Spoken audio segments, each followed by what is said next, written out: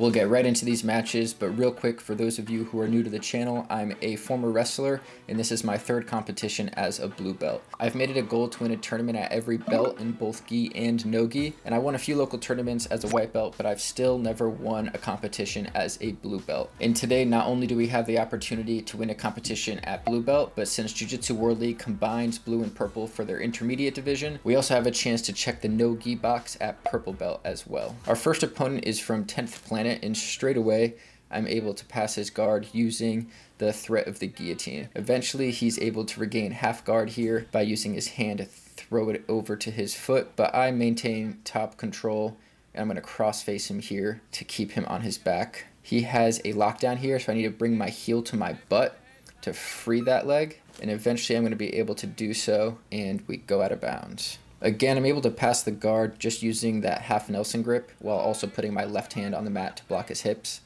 So that's 3 more points for the guard pass, and I put an additional 2 points on the board by going knee on belly. I'm just trying to stay on top here, trying to expend less energy than my opponent is. I keep the knee on belly and slowly transition into mount. The ref counts and I get another 4 points on the board. Now with limited time left, I could just lay here and accept the victory.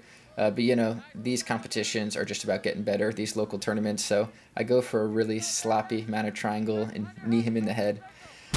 So first match, win, but that is the last match of the day that will be decided by points. Now straight into the semifinal match, and I can tell right away that my opponent's also a wrestler.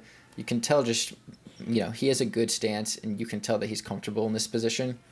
And we're just fighting for inside position, doing what we can to prevent the other person from controlling our head.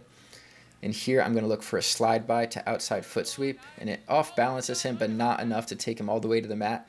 And looking back, I really should have doubled down on that underhook and try to run him over and use that to pass. He goes for an armbar from the collar tie, and here I'm going to go for a double leg, which is my best takedown.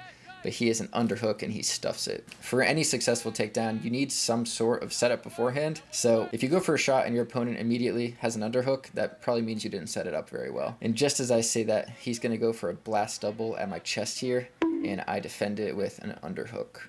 I go for a double leg here. A similar story, he just blocks it with that collar tie. And after some more hand fighting, I go for another double leg that would have been a lot more effective if I just stuck to the right side and tried to get the single leg there. I don't know what it was this day. I just didn't have that spring in my shot that I normally have. And again, I shoot for a double leg. I'm unable to drive through. That spring in my shot that I normally have. With 30 seconds left, we're hand fighting really hard, but not much else happens. And for the first time in my grappling career, the match will be decided by referee's decision. You never want to leave the outcome of a match in the hands of the referee, but I felt like I was the aggressor in that match, and the referee agrees, and he gives me the win to move on to the finals. And in the finals, we're facing a college wrestler, and these next 5 minutes will decide if I finally win my first ever intermediate competition. But first, a quick reminder to like and subscribe. I post videos every week and I'm trying to hit 10K subs by the end of the year. Also, if you're looking for new no-gi gear, Heavy-Handed Combat makes some of the comfiest rash guards I've ever worn. They're not too thick and they don't hug your armpits too tight like a lot of rash guards do. Personally, I really like their matted, kind of muted colorways. If you use code Ryan at checkout, you can save 20% off. Link in the description. Now back to the hardest snap down of my life. I use a sucker drag to get out of this front headlock and shoot a high crouch as we go out of bounds. I off balance him here with a shot fake, and he's going to respond with an ankle pick. But I'm able to keep my head away from my knee and avoid the takedown. Here I'm going to post with my left hand to set up a simple snatch single. I'm keeping my head up in his chest to avoid the guillotine, but when I shelf the ankle, he's able to limp his leg free because we're not wearing shoes. I go for the same shot again, and he's going to follow up with a double leg of his own. But I'm able to whizzer, and we reset again.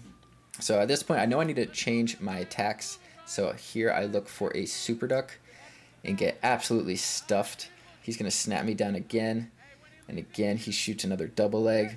This time I'm able to get him in a front headlock, and I use that to transition to the single. But he's got a good sprawl, and he puts me in a front headlock.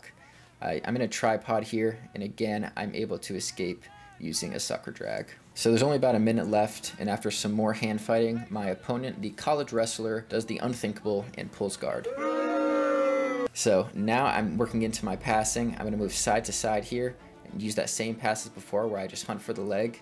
We land in kind of a half guard. I'm in a good position to pass here, but he's controlling my left arm really well, which is preventing me from getting the cross face and keeping his back flat. So I just decide to disengage. I nearly get past his guard again, but he's able to get underneath me and enter into a leg entanglement. I use my right foot here to slip the knee line, and as soon as I do, the ref stops the fight.